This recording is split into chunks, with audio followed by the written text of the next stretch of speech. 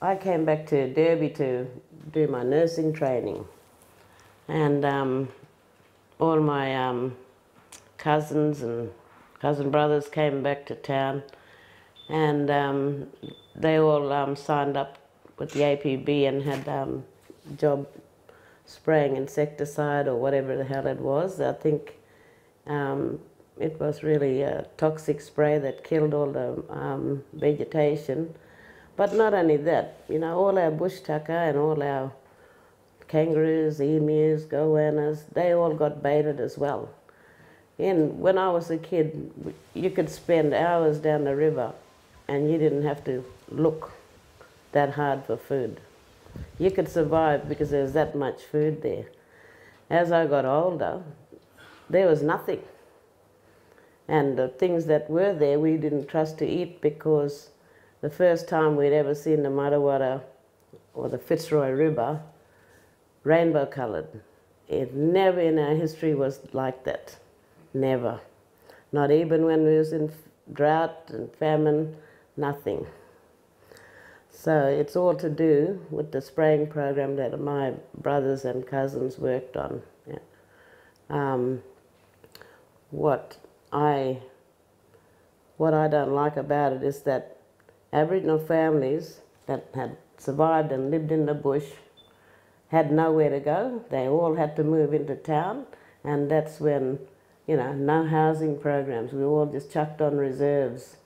Only quite, you know, few families were able to get proper housing. There was nothing, you know, in the 60s, 50s and 60s, nothing. There was the Great Depression years that people survived through, and they lived off the bush. You know, now, look at the CDP and the dole money that's there. It's not even enough to survive on, so they can't even go out bush and survive. And if they do go out there, you don't know if it's safe enough to eat the food.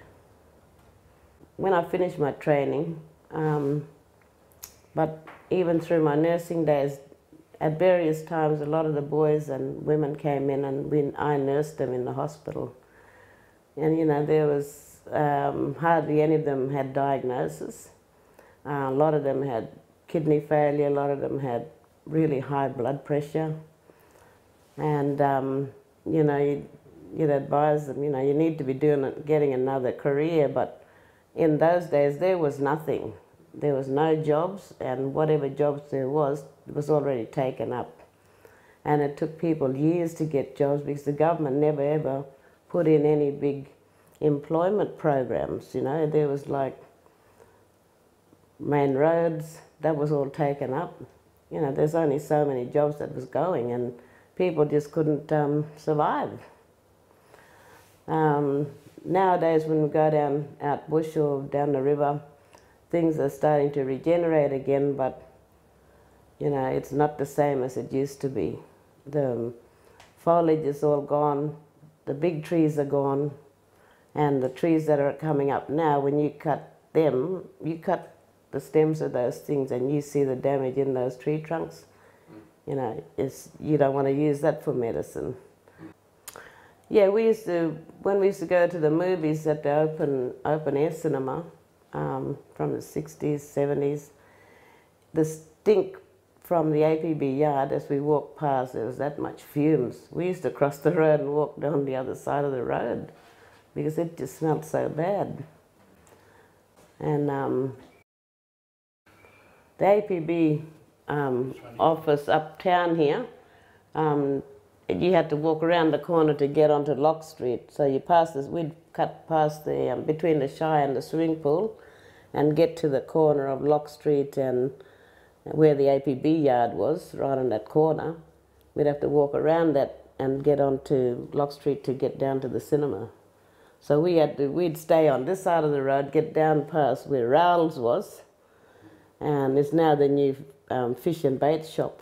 We had to cross down that way, go past the old post office and then to the cinemas because the smell was that bad. So my husband's brother worked for the APB in that spraying program, and we'd go and drop his lunches off, me and my husband. And it was bad then, and They'd be sitting on the drums, they'd have their open lunch boxes or open unwrapped food on the bloody thing.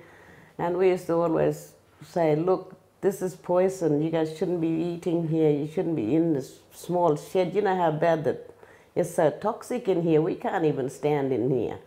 So we'd be outside or beeping the horn at the car because we couldn't walk in there and sit in there. It was that bad.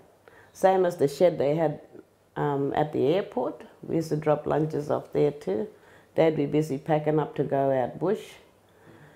And yeah, a lot of them would stop and think, but we couldn't walk in the shed.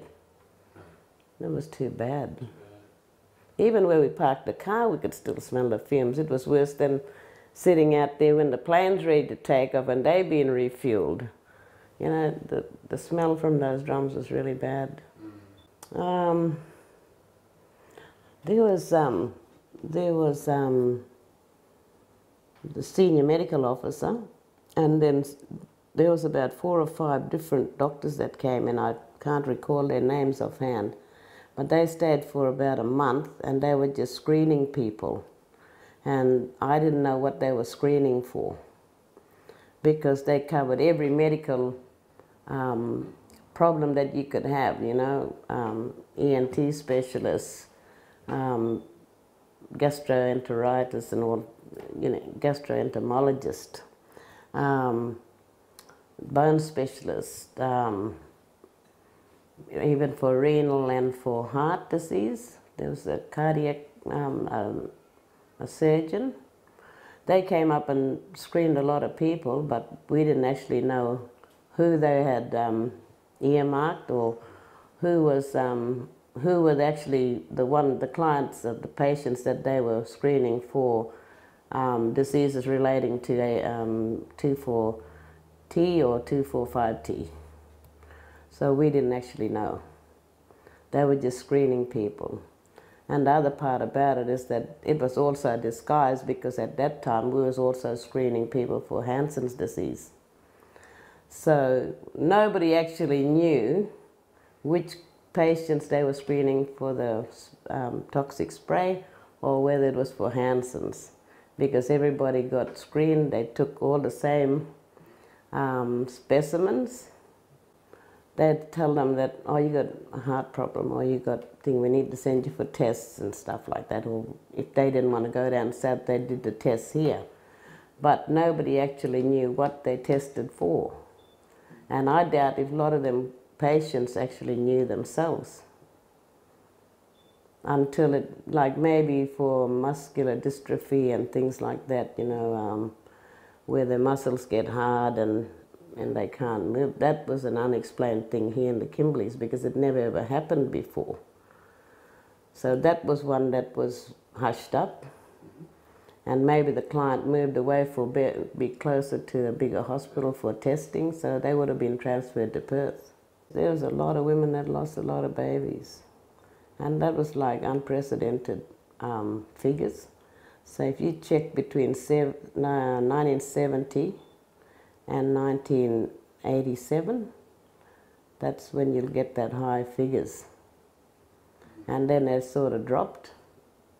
But I reckon now, because of the infant mortality rate, that would be up again.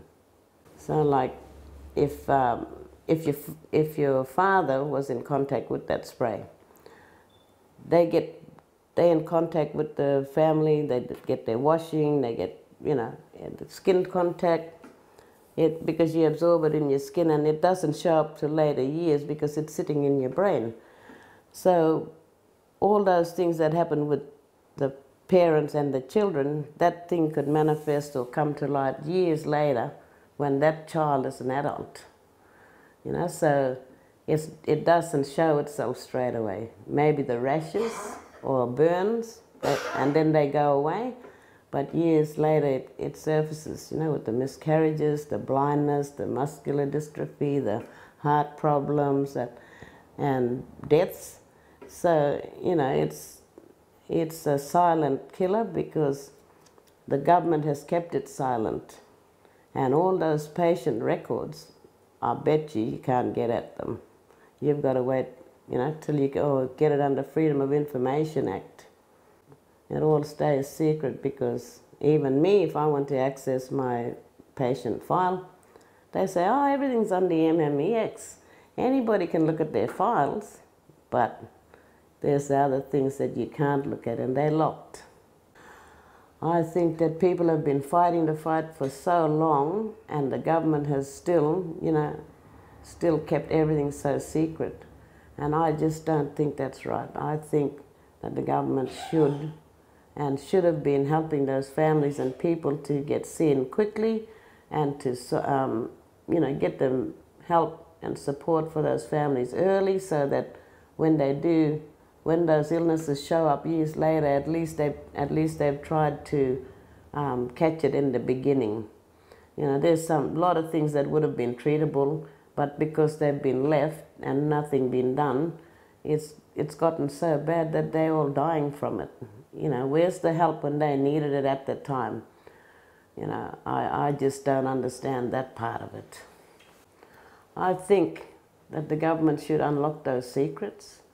I think that they should admit what they did wrong, or what the state government did wrong and the agriculture department. I think that the families are owed something. I mean, you can't bring back our families, but you can apologize. You can try and make things right for them in some way. And even if it comes down to money, I don't really want to talk about money, but look at all those families that had to bury their kids, I just think it was a waste because